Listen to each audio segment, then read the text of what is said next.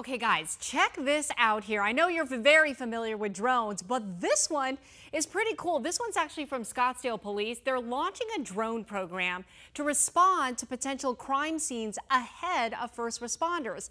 It's a first for our state. 12 News journalist Stella Sun tells us how this advanced technology could save lives.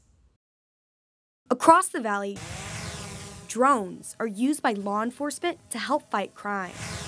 In Scottsdale, we have 7 drones assigned to patrol. Adding to its fleet, a new type of drone. This is different. This drone will be a first responder to the call. This new technology is called Drone as First Responder. Imagine a drone station that's on a rooftop and a 911 call comes out 3 miles away.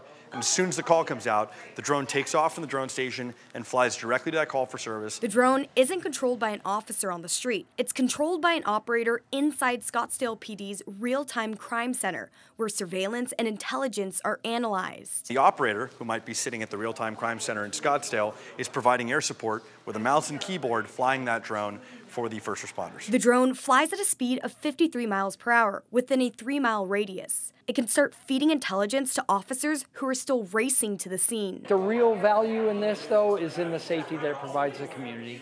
Having something overhead within just a minute or so, giving that intelligence down to officers on the street. This drone is already being used in police agencies in California. It's already saved lives. And it's the first one in the state of Arizona. Stella Sun, 12 News.